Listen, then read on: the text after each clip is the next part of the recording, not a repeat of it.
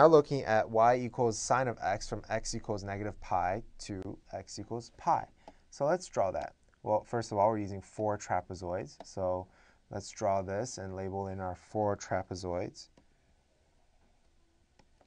Here's our y, here's our x. So then sine looks like this.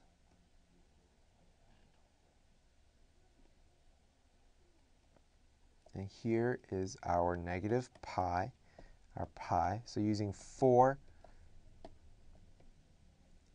trapezoids, we'll have these 4, 2, 3, 4. So now they all look like triangles, which is perfectly fine. And also by just looking at this graph, we can tell that the area is going to equal 0 because here's our positive a, here's our negative a. When we add them together, we get 0.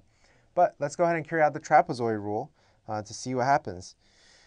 So b minus a over n equals pi minus negative pi over 4, which is pi over 2. So then our area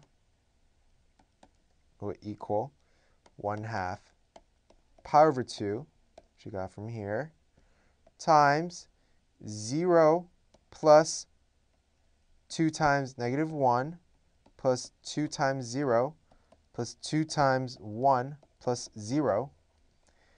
And what we did here was just simply plug these terms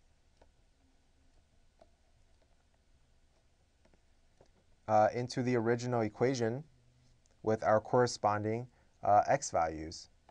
So here we have negative pi over 2, pi over 2. And simplifying this, we get 1/2 pi over 2. Negative 2 plus 2, which is 0. So 0 multiplied anything is 0. So we were right by just looking at it graphically. But the trapezoid rule still works, and it doesn't matter if they look like a triangle. As long as we follow this formula, nothing should be of a surprise. So thanks for watching Educator.com, the trapezoid rule section. We will see you next time.